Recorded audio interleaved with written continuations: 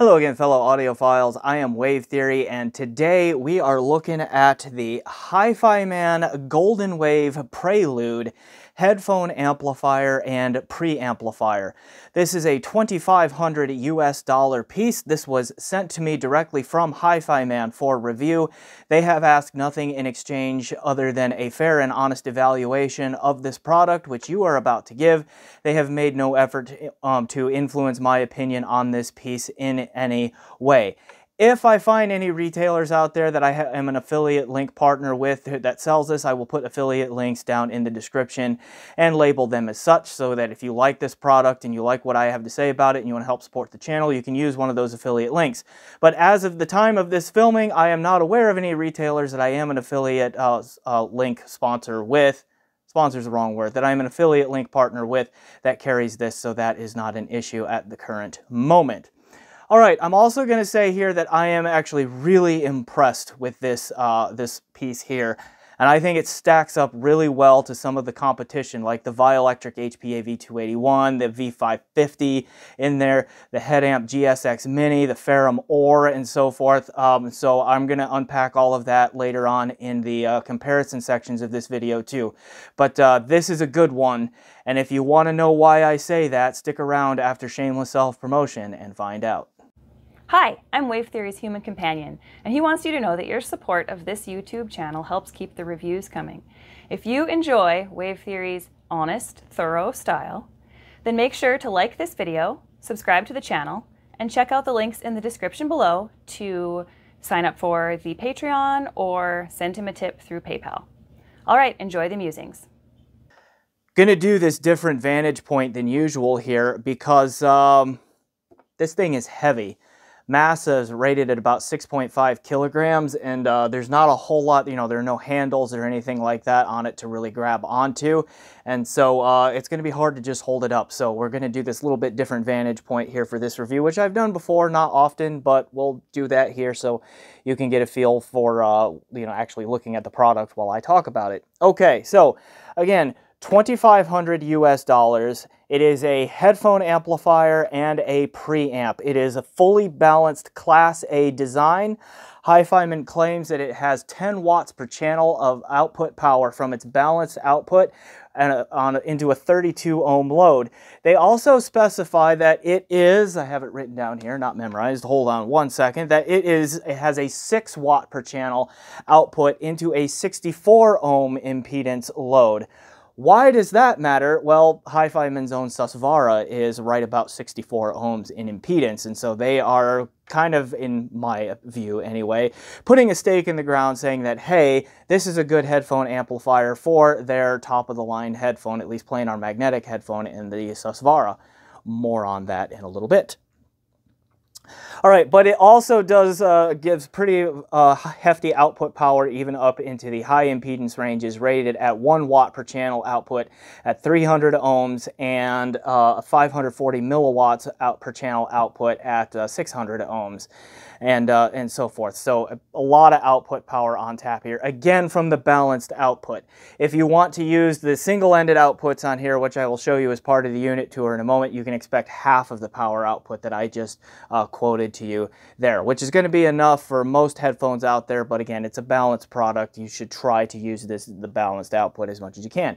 And the good news is even if you have a single-ended DAC that you really like, that you want to use this has a single-ended input, and it does a really good job of single-ended to balance conversion internally, so there's no issue using the single-ended input on this if you want to use it that way.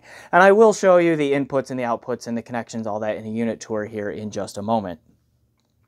All right, a real quick story on this one and like where it came from, and this is like my kind of internet sleuthing, because believe it or not, HiFiMan does not give me a whole lot of information about their stuff. I often know about as much as you can learn about it just by poking around on the internet and all of that, and so forth.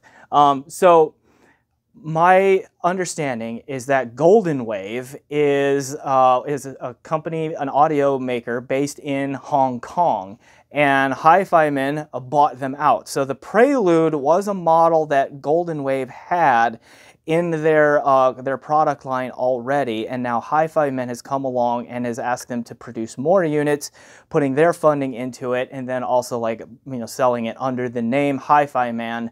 Sorta. When we get to the unit tour, I'm going to show you there's no HiFiMan branding on the unit itself. It's Goldenwave on there. All right, so if you were somewhat rightly skeptical about HiFiMan's ability to develop the electronic part of the audio chain here, or the electronics part, like amps, preamps, and that sort of thing, because they've had kind of a mixed track record, to put it mildly, in terms of the quality of like amps, DACs, preamps, that sort of thing. If you were coming into this skeptical, I get it because of HiFiMan's past, but again, they are not the ones who designed or built this amplifier. That is from the company Goldenwave.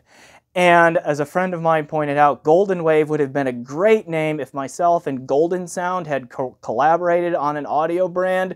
We didn't. Okay, Goldenwave is a name that existed here. And I will link to Goldenwave's website. It is all in Chinese, so if you're here in the United States or elsewhere, you'll need to use Google Translate. But you can still kind of figure out like what they're about and all of that if you want to look into them. So I will put a link to that website down in the description. All right, so with that, let's take a closer look at the unit itself and talk about do the unit tour and the build and the features and the inputs and the outputs and all of that. So let's cut to that. Front panel view here as we do unit tour again. This thing is heavy, so I don't want to hold it up a lot, so we'll do a close-up shot this way.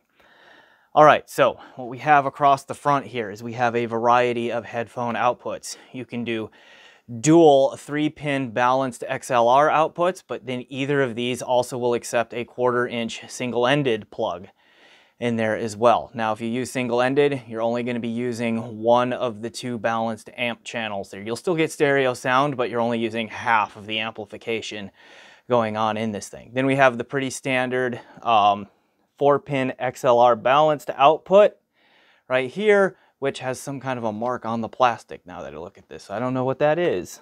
Did not affect sound at all. I probably scratched it plugging something in. All right, then we have a 4.4mm Pentacon balanced output here as well. The one complaint I have about this is that this balanced output here is recessed into this front plate a little bit, and so if you have a really thick, heavy 4.4mm Pentacon plug, it may not go all the way in because the outer edge of the recess will stop it. If you saw my review of high-end headphone cables, the 4.4mm plug on the Elitech Inferno was one such plug that does not fit in there, just FYI. Volume knob centered here that is attached to a nice Alps potentiometer, turns very smoothly, also has a nice feel and resistance to it, also very good channel balance. I did not notice any channel balance issues at low volume levels, like when it was down here or anything like this. Okay, really nice there. Now, one thing you are seeing is you can see the reflection of my fingers and all of that in the black paneling here. This reflective black plastic is all over here, and it is a dirt and fingerprint magnet, so you might want to have something to wipe it. Even the black matte finish on this thing is aluminum here, just, oil marks from fingerprints and all of that get left on it easily. Just keep that in mind if that is something that might bother you. All right, then we have a little display right here and then 3 buttons on the front right here. So input select between the XLR balanced and the RCA single-ended. We have the gain level here, which just switches between high and low, and then we have the output. You can either set it to the headphone amp, which makes these 4 outputs live, or you can do preamp and control the output level from the preamp outputs from the volume knob right here if you wish. Okay. I will hold the phone up here a moment and do kind of a flying unit tour on this here in a moment. Just wanted to show you the front panel here while it's nice and stable. You know what? Before I fly around the unit, I will just turn it around and show you the back panel. Okay, around here on the back panel, power input over here. All right, and then we have a full slate of preamp outputs here. Balanced XLR dual 3-pin, RCA, and then the matching complement of inputs over here. And the XLR inputs are upside down. I don't know why the shit Bifrost did that. I don't exactly know what the reasoning is for that, but that's how it's done here, and it doesn't really matter. Okay, that's just how that one is. All right, now I'm gonna pick the phone up off the stand here for a minute, so it'll go handheld. So if that bothers you, just be aware. I will try to keep it steady, but there are a couple of things about the build that I want to show you. So let's take a look at that. All right, thing number one, we see right here Prelude Goldenwave logo. And if you notice on the back panel, there was another Goldenwave logo. There is, interestingly, no HiFiMan branding on the unit itself. It comes in a box that has HiFiMan branding. Okay, right there it is, HiFiMan. Okay, Prelude, fully balanced headphone amplifier. But again, this amplifier is actually made by Goldenwave. The other thing I wanted to show you here is that this aluminum here, first of all, there's a little bit of the fingerprinting that I'm talking about, even on the aluminum here. It shows up quite a bit on that. Anyway,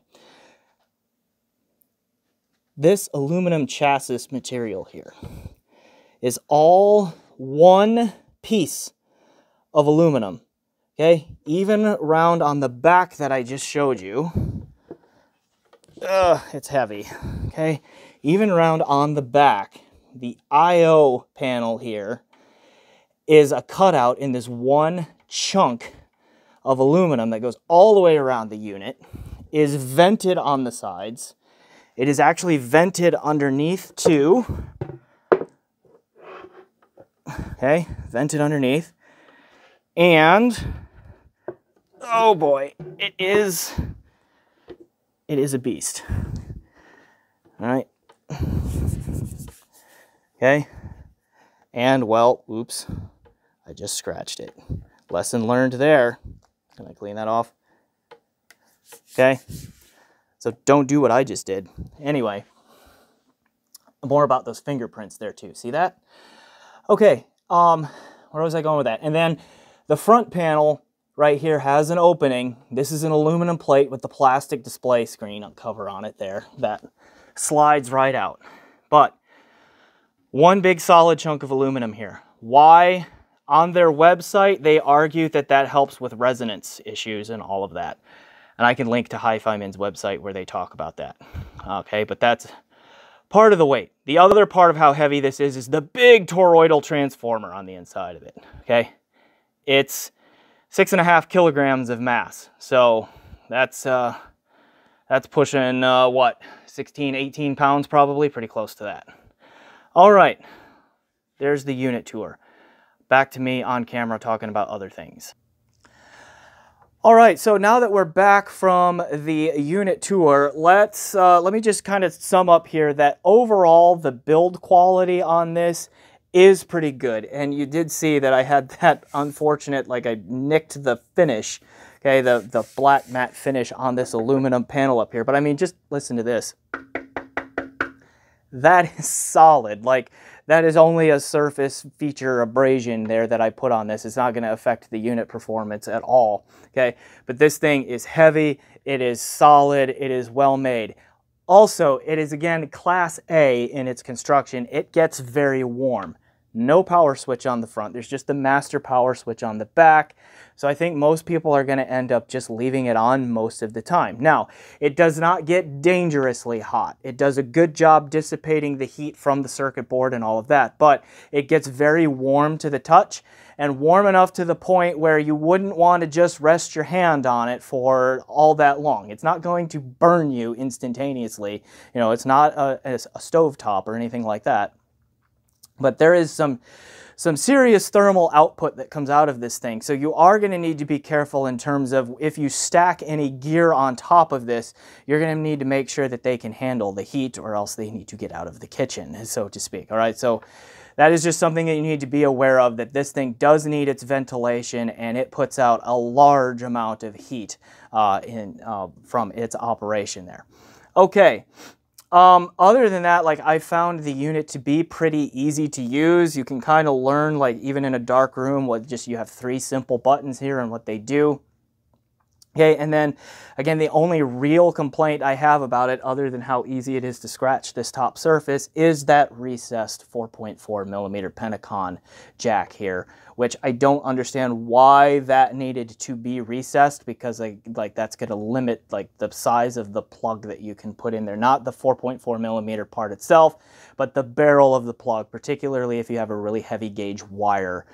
Like that Elitech Inferno that I mentioned there in the unit tour. All right, but other than that, once it's on your desk and once it's set up or on your rack or whatever, it's good to go and just sit there. It will get very warm, but give it its ventilation and it's still within safe ranges. I guess the only other thing that I could point out is that there is no remote control that comes with it, and I don't think that there is an infrared sensor on it either that you can use an aftermarket remote control with. So like if you wanted to use this across the room with a long headphone cable or something like that, you're out of luck. To adjust the volume, you either need to set the potentiometer where you want it and use a DAC or preamp for remote volume control, or just keep this within arm's length. Okay. Now, let's move on to the sound here, and we'll start by talking about the test gear that I used with this. So, the primary DAC that I used for critical listening here is my Berkeley Alpha Series 2 DAC, which would have been fed via AES by a Singer SU6 DDC. A brief time in here, I actually had Berkeley's matching Alpha USB DDC that a friend loaned me just to check out, so that actually got used a little bit through this amplifier and that Berkeley as well. But in either case, I used a Sonor Ultra Rendu as a Rune endpoint as the source of digital files there, using either lossless and high-res local FLAC files, streaming the same from Qobuz, or using local DSD files through there, although through the Berkeley, that does not do DSD decoding, so I'd have to use Rune's built-in DSD PCM conversion. Now, other DACs that I had on hand that I tried would be Shit Bifrost 2/64, you know, more mid-fi stuff. The, what was it called? It's right over there. Oh yeah, the Black Ice Audio Glass FX DAC, which is single-ended only. I tried this on here. Chord Hugo 2, which would have been fed by its matching 2Go streamer. Same file types that I mentioned earlier, also got to run on this single-ended input on that as well. All that. So, so a few different DACs, not as many super high-end DACs as I would normally like. I just didn't really have them in and at my disposal. But that range of DACs there just gave me a fair amount of insight into the realization that this thing is actually rather DAC independent. I did not detect that it was reacting poorly to any particular DAC combinations, and so we'll come back to that point in a little bit as well. Okay, headphones that I plugged into this are plentiful. I spent a lot of time using HiFiMan's own Susvara on this because, again, I think this is really targeted towards Susvara owners or potential Susvara owners who might look at that $6,000 price tag, although don't pay that much. You can usually get a discount on that, but still look at that price tag and go like, and I have to spend that much again on an amp? $2,500, okay? Not cheap, but better than another, you know, $4,500, $5,000 again to get an amp in there. So Susvara got used a lot. HE1000 SE got used a lot on here. Focal's Utopia, the original, was plugged into here a fair amount as well. The Radiance I used, Beyerdynamic DT880 I used a little bit in here too, as well as JM Audio. You can kind of see one up there. I've got the XTC2 in, 2 flavors of that one that I'm working on reviews for. Those got some time on here. And were there others? There may have been, but I think that is enough to get us rolling and talk and say that pretty thorough evaluation there. I also connected the single-ended preamp output of this into my Parasound Zone Amp V3 or Zamp V3 speaker amp, which is powering a pair of Yamo C93 Mark II speakers on my desktop 2-channel system. All right, so what did I learn from all of that? This thing sounds really good. Perceived frequency response. I would call it neutral warm. It is mostly neutral. It is not warm and quite to the level of like a Violectric HPA-V281 is warm, but it is just trending in that direction a little bit. So there's a hint of warmth in there. The top end, particularly the air frequencies, just a slight hint of roll off in there too. I went back and forth as to like whether or not that was actually true, because the top end is very, very well controlled through this amp, and so I'm like, okay, is it a control issue? Because I almost never got sibilance or piercing sharpness S's and T's, like that sort of thing on this thing. So like, is it just excellent control, or is there actually a roll off? And I came down to, I think both are happening. There's just a slight bit of roll off in the air frequencies, which again kind of aids towards a perception of this being just a little bit on the warmer side. Yeah, in its presentation there.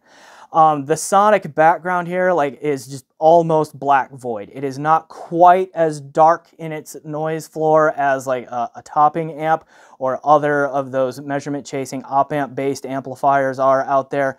It's not quite as dark as like the Violectric HPA-V550 that I reviewed recently, but it's getting close to that. It is quieter than my HPA-V281, for example, in there on that. Now, that's the perceived frequency response. That's how quiet it is. It's a very quiet amp, very dark sonic background and all that, to the point where you often hear the noise floor coming in and out when like different samples are played in music, okay? All of that, and you can debate whether or not that's a good thing. I like that, you know, an amp can resolve that, because then I can trust it to show me all of the nuances of the music that is there and all of that that's supposed to be there. But very clean, very quiet, mostly neutral in its presentation, but with a little bit of warmth and a little bit of roll-off in the air frequencies up there. Okay.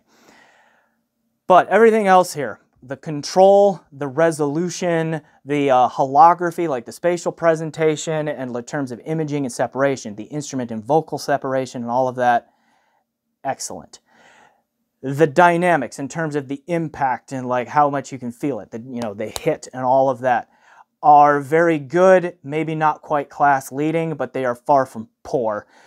Particularly, again, we'll come back to pairings in a little bit, but the Susvara in particular actually does become rather more dynamic on this headphone amp than most other amps near this price. Okay, we'll come back to pairings in a little bit.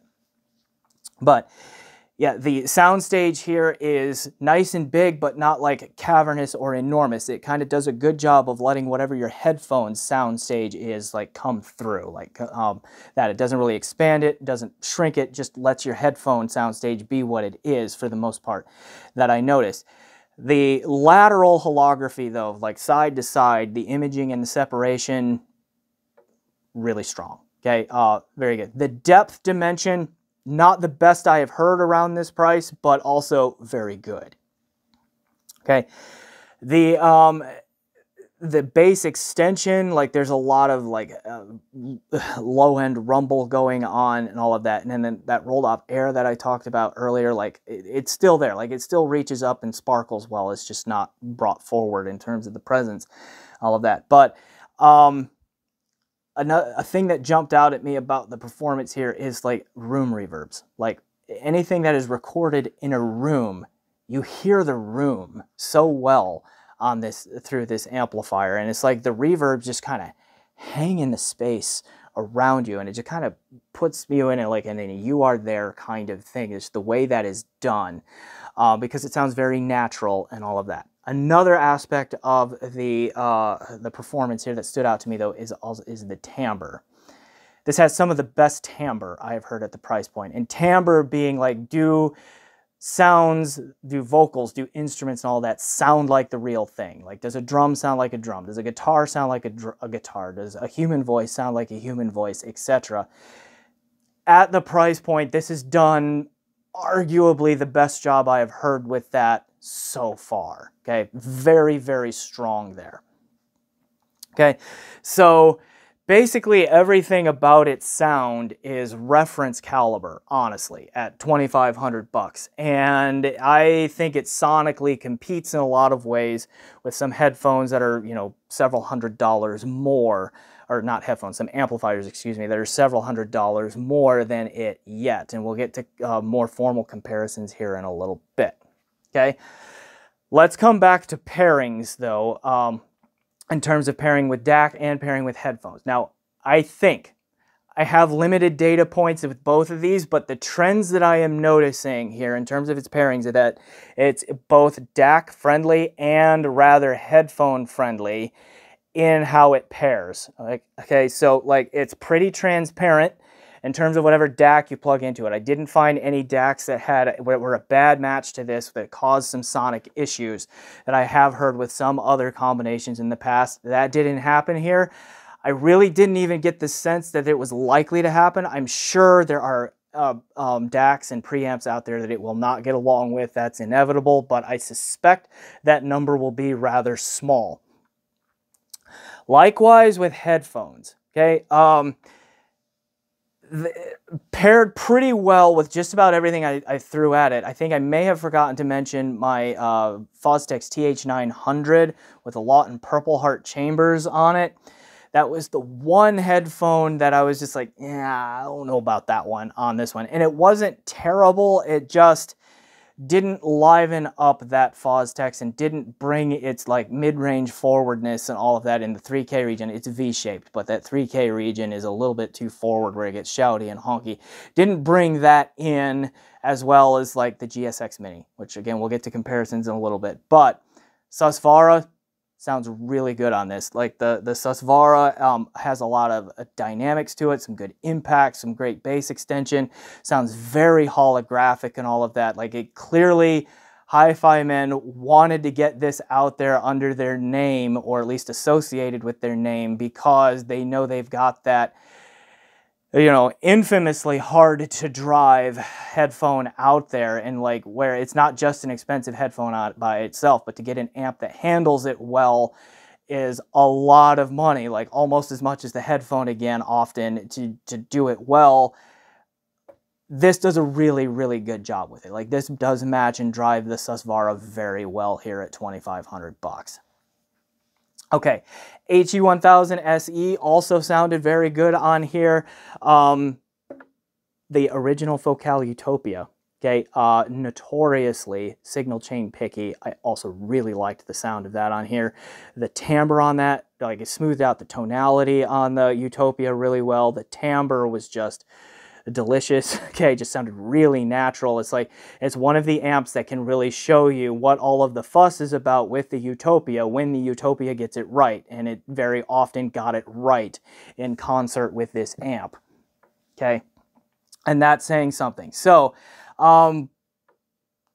this is again very good. Okay, I really enjoyed listening to it. I really enjoyed reviewing it.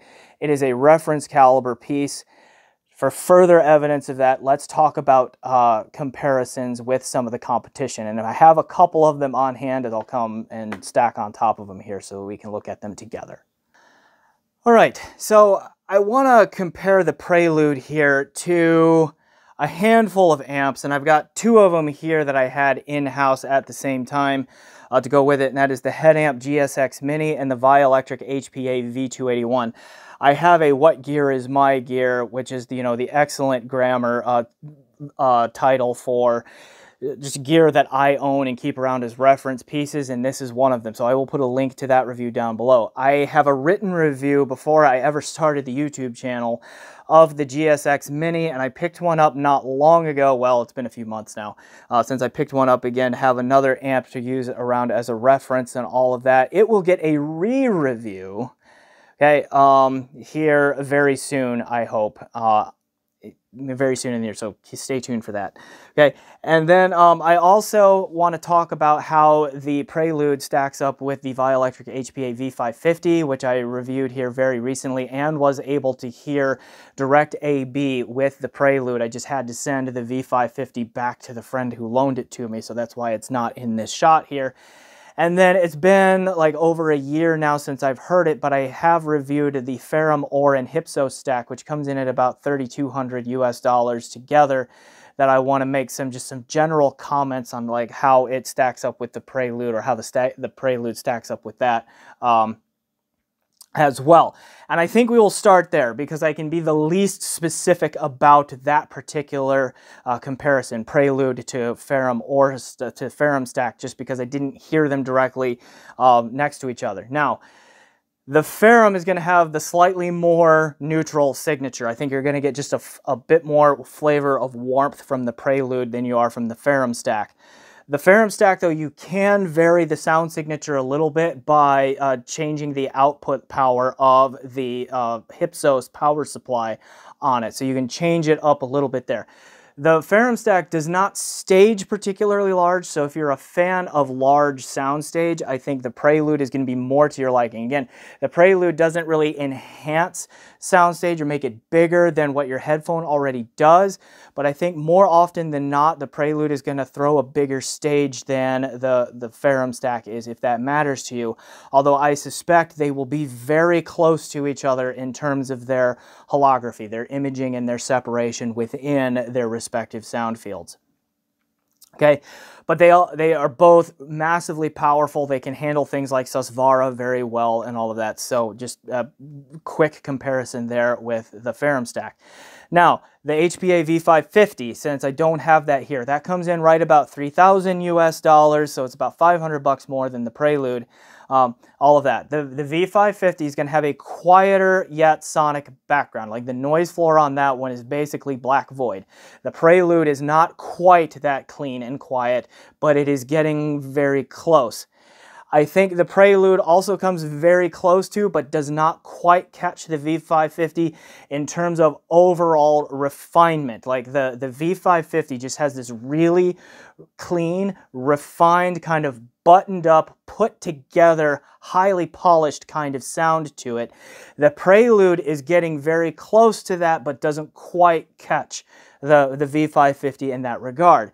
I think that the lateral imaging and separation might be just slightly stronger on the V550, just a little bit, okay?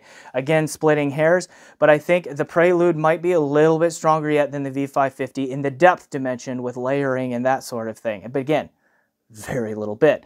In terms of resolution, if I had to give a nod to one, it might be the V550, but oh, it's going to be close, okay? But I do think that the Prelude, everyone, you know, I very consistently liked the timbre that the Prelude was giving. I think it's very strong in that regard. So I think the timbre was a little bit more natural than the V550 was. The Prelude is the better match for Susvara over the V550. It gives a little bit more dynamic impact and oomph to the Susvara sound that is not present with the V550. The Utopia sounds wonderful on both of them. I think I might have slightly preferred the Prelude, honestly, but only very slightly. And if you were to tell me that you preferred the Focal Utopia on the V550 over the Prelude, you will get no grief from me because they are very, very close. Okay. Is the V550 worth the 500 bucks more? I mean, maybe. I don't know. It's getting very close there. And I'll come back to the value question in the Prelude here at the end. All right. Let's talk about the comparison with the two amps that I have here on hand in front of me. We'll start with the GSX Mini here. Comparing the GSX Mini to any other headphone amp can be a challenge because the GSX Mini is one of the most headphone-picky headphone amps I have any experience with. Like, the sound that it puts out can radically change headphone to headphone, and it can also radically change the headphones themselves and their sound. If you don't believe me, put a Fuzztex TH900 series headphone into this thing and just watch it, well, not watch it, listen to it come alive, plug that headphone into almost any other amp, and just yikes, okay? All right, but for the ones that it does have in common, they both drive HE1000 SE pretty well. They both drive Focal Radiance pretty well, and they both drive the Beyerdynamic DT88600 pretty well. So I used those three to do a comparison with these two. And I found that the Prelude, I preferred its take on timbre. Again, that was pretty consistent.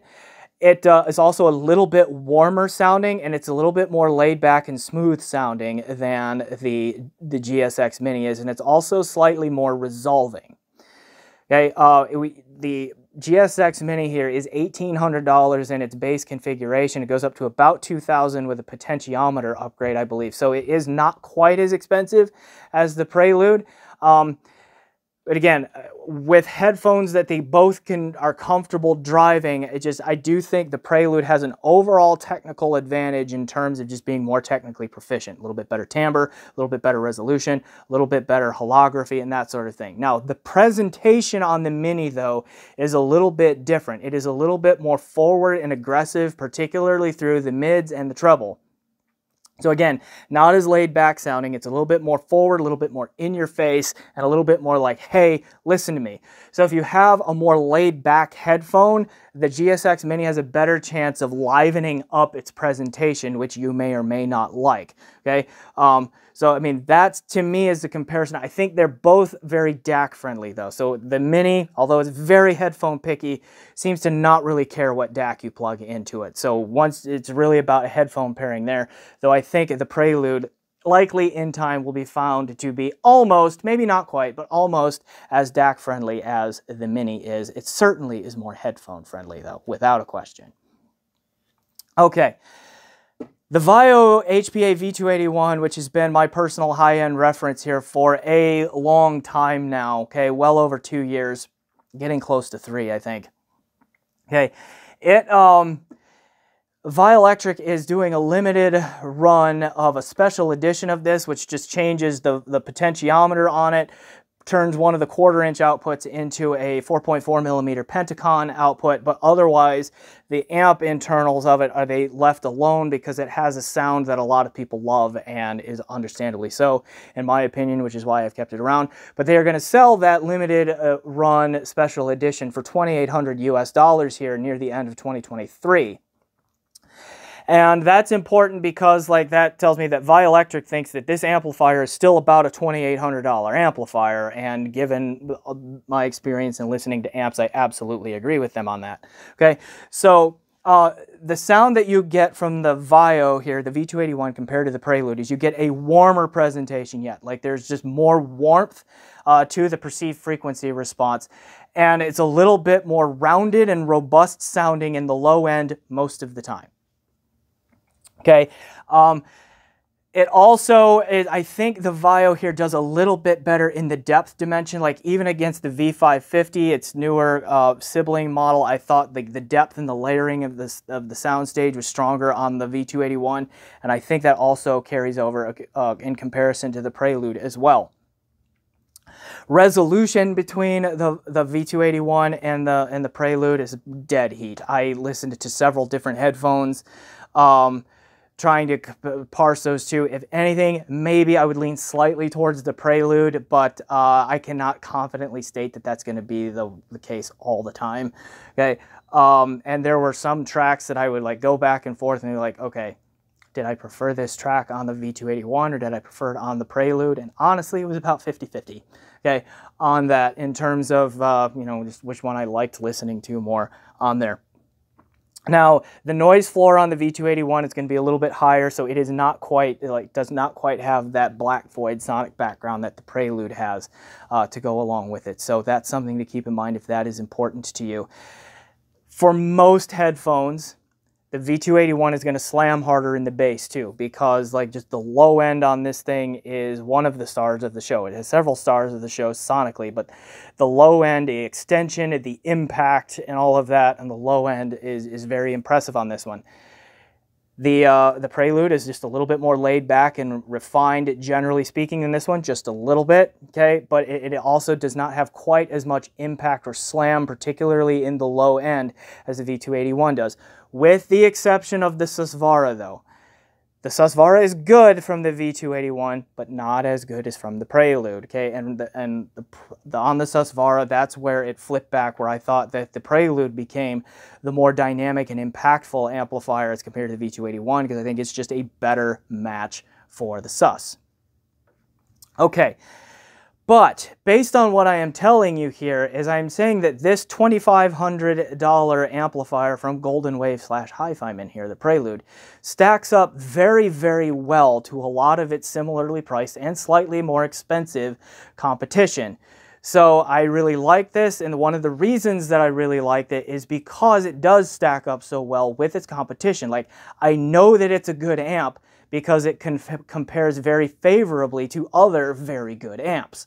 Okay, so as far as its place in the market, it competes right there in like that, you know, call it $2,000 to $4,000 range. Like, I would say fairly comfortable. It's comfortable in that range. All right, so let's wrap this up then. Prelude. Excellent new addition to HiFiMan's lineup of electronics. It is an excellent headphone amplifier, all that. It drives their flagship Susvara headphone, a notoriously hard to drive headphone, very well. But it also drives a lot of other headphones, also other like very picky headphones like the original Focal Utopia, drives that very well. There were really not any headphones that I plugged in here that I didn't think sounded at least good, if not very good to excellent on here, save maybe the Fostex TH900, which might be even pickier yet than Utopia. Okay? I get the sense that it is very much a generalist in terms of DAC pairings too. So it does have a little bit of a neutral warm and more refined presentation, but not overly refined to where it just sounds too smooth or too relaxed. It doesn't have great dynamics, but it has pretty good dynamics. The holography is excellent. The resolution is excellent. It is just a very good headphone amplifier. It does run a little bit warm, so you need to keep that in mind. It is very heavy. There is no remote control, so you either need a DAC or preamp that you can adjust the output level of, or keep this within arm's reach to change the volume. Okay. But at $2,500, I think it's also a pretty good value because it does stack up very favorably to my hearing to several amplifiers that are a few $100s more than that, and it comfortably outperforms some headphone amps that are a few $100s cheaper than it. So again, it falls into the market really well. It competes very well with the Violectric HPA-V281, with the Violectric HPA-V550, with the Ferrum Oor Hypsos stack, with the GSX Mini. Okay, those are some heavyweights, okay, out there in our hobby right now, and it is right there with them. And at $2,500, I think tips it a little bit towards the higher value proposition up in that price range. So HiFiMan Goldenwave Prelude, excellent, easy to recommend. I enjoy having it around, and I hope I get to keep it around a while longer to continue listening to it because I do enjoy it quite a bit. All right, so I am Wave Theory. This has been my review of the HiFiMan Goldenwave Prelude headphone amplifier and preamp. Thanks for watching. Please remember to like this video if you haven't yet. Leave a comment down below if you haven't done that yet. Check out my PayPal and my Patreon, and generally do those things you do to support YouTube channels. And as always, enjoy the music.